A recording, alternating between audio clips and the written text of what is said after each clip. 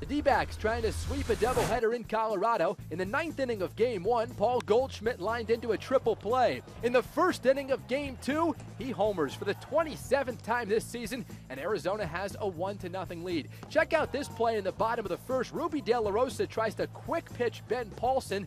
He gets called for a balk. Bottom of the 3rd, 2-1 Colorado leads when Nolan Arenado connects with his 32nd home run of the year.